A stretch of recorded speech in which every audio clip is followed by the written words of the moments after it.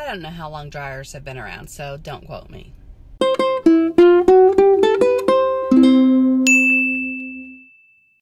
Hey y'all, and welcome to Hot Chocolate Chat. Today I'm drinking a water, and I want to know, do you hang your clothes outside to dry?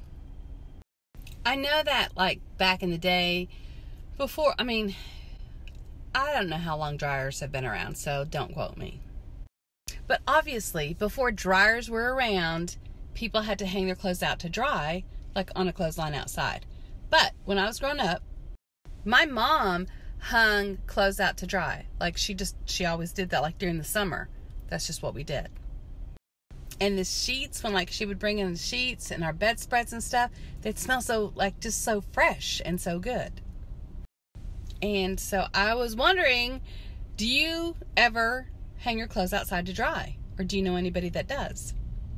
Now, I don't know how this all works over in England, but I watch a couple YouTubers and they have like drying racks, so they don't use like a dryer. I don't know if they don't have one, if they just don't use one, if it's just not a thing over there.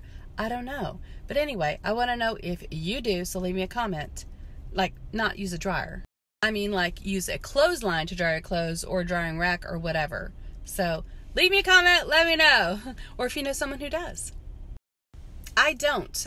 I use a dryer. So, but I would like to hang up my clothes outside, like on a clothesline, but I don't have one. So, maybe I need to get one.